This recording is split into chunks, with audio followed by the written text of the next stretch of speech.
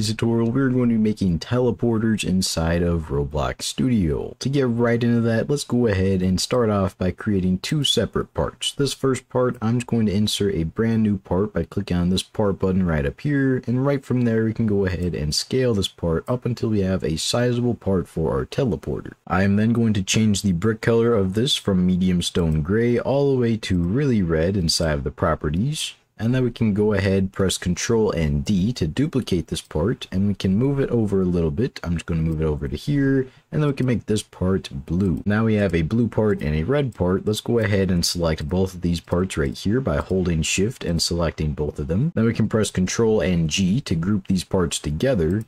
I'm going to name this to teleporter, and then we can press this anchor button just to make sure that our teleport parts are anchored. From there, let's go ahead, open up our teleporter model and select the blue part, and I'm going to name this to teleport destination 2, and then this is going to be teleport destination. The red part will be, and from there we simply add in a script into our teleporter model like this by clicking on the plus icon to the right of it and then adding in a script. And right up here we're just going to start off with a few variables. I'm going to start off by declaring a comment just to keep the code nice and organized.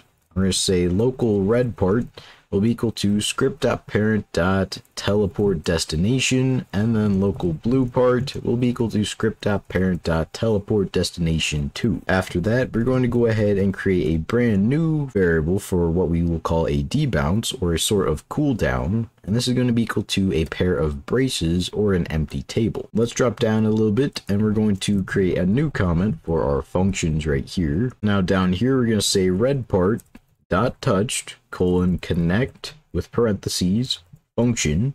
We go outside this parenthesis and we can delete it and put a new pair of parentheses, and then we're going to put hit as the parameter for this function. And what hit is going to be, hit is the part that touched the red part whenever this function gets connected. So in this case it's going to be like our player's left foot or player's right foot, whatever part actually hit the red part when this function was called, that's what hit is going to be. So then we can say if hit.parent, which if it was a player's left foot or right foot, then getting the parent of that foot would be the player's character. So we're going to say if hit.parent, which should be the player's character, find first child, quotation marks, humanoid with a capital H, then what this is going to do is simply going to check if this actually was a character, because if it has a humanoid inside of it, that means that it most likely is a character. Then we're going to say local player will be equal to game.players colon get player from character hit.parent inside the parentheses. That's going to get the player's character and then get the player from that character. And then we're going to go ahead and say if player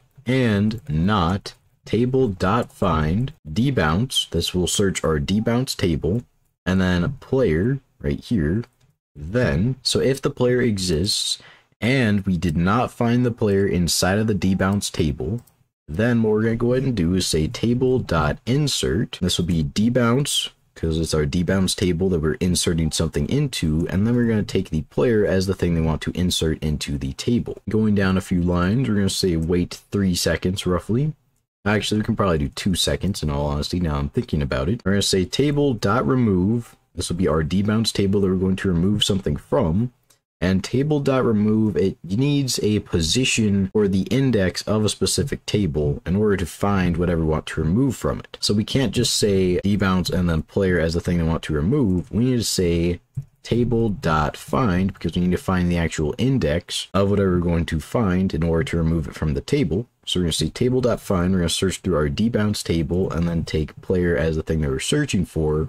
And that's going to find the index of the player inside of the debounce table and then remove it from the debounce table, so that way the player can teleport again. Now right up here, before the wait 2 seconds right here, we're going to say player.character colon pivot 2. If you don't know what pivot 2, it pretty much just changes the C-frame of a model entirely to a new C-frame, which is basically teleporting whatever model we're choosing.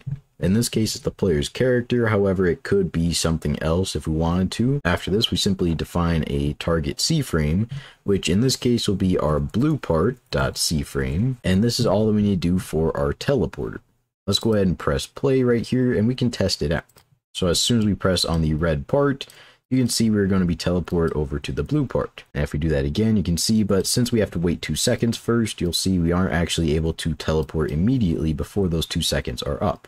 Let's go ahead and press stop, and this will work perfectly fine if you only want the red part to go to the blue part. But if you would like the blue part to go back to the red part as well, I'm going to show you how. For this, we need to go ahead and select our entire function right here, press Ctrl and C, or right click and press on copy. And then we can go down a few lines and press Ctrl and V, or right click and press paste. Now we simply change red part to blue part.touched, and we change this blue part.cframe to a red part.cframe. What this is going to do is simply make it so that whenever our blue part gets touched, it will teleport us as well.